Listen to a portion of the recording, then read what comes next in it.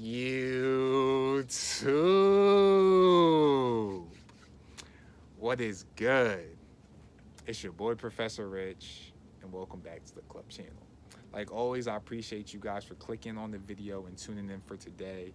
And like always, shout out to the club members. I appreciate you guys for watching.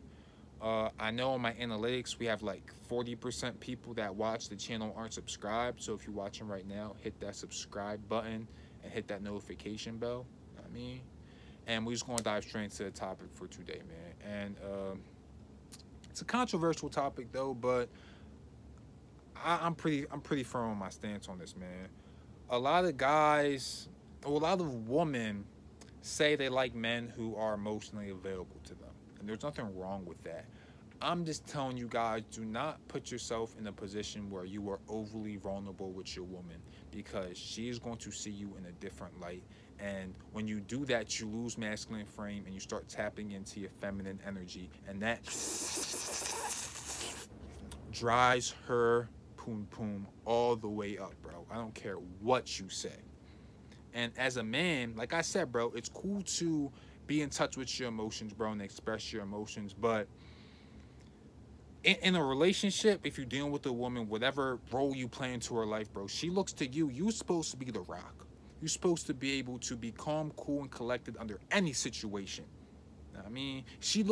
You're supposed to be able to properly lead her, know what I mean, to the promised land or to greatness or whatever. You leading her, bro. She's following your lead.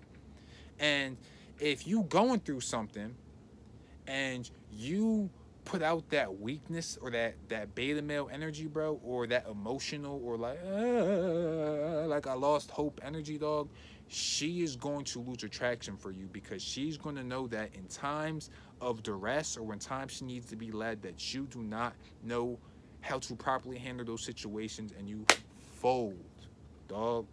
You fold. If anything, find a good group of homies or like a friend that you can vent to, but you aren't whining and complaining, bro, and coming off as weak. If you lose your job and you sit there and whine and complain to your girlfriend, talk about, I don't know what I'm going to do, bro, I guarantee you, she's going to dry straight up, dog. And you women can say they want a man who is emotionally available, bro, showing your emotions shows strength. Yes, that's true. But if you are more emotional than her, she's going to lose respect for you as a man, and she's going to go seek a man who can properly stay calm, cool, and collected in those type of situations, dog. You're supposed to be the foundation. If she can't lean on you in times of duress, bro, she's going to find something or someone else to lean on. You know what I mean? And it might not be a shoulder, nigga. Feel me? And the problem with some of y'all is, like, I don't have a problem with, look, like I said earlier, find a good group of friends or a person. Like, if I'm going through something, bro, and I have a girl, the last person I'm going to go talk about that with is my girl. I mean, I'm going to go talk to my homie, be like, damn, bro, I'm going through X, Y, and Z. Like, I'm kind of effed up right now, bro, in the head. And me and him are going to talk about that. The piggyback off of that is, I've been in situations, I've been super down, I've been super depressed or something, bro, and I made the mistake of consoling with my girl. And first, I'm sure she dried up like the Sahara Desert so quickly, because I was acting like a beta male simp, bro. Like, I was sweet, you know what I mean? But also, people only use what you have against them, bro. So, like, I was super, like, sad, or I was going through something, dog, and she got mad at me and she told people. I mean, she told people. She told me, like, I was doing X, Y, and Z, bro, and it got out because she got mad at me. So don't put yourself in that situation either. But just to get back on subject, I kind of like got off subject for a little bit. Y'all gotta know, like, people come to me with issues sometimes, but the way you do it, you're not really looking for a solution. You're looking for someone to feel bad for you. You're not really looking for guidance. You're looking what I'm saying? You trying to create a pity party, bro. And if you come to a woman with that same energy, she's gonna lose respect for you, dog. But also, as a man, you shouldn't. It's okay to have down moments, but you need to limit how long those moments are. Something bad happens to you, dog.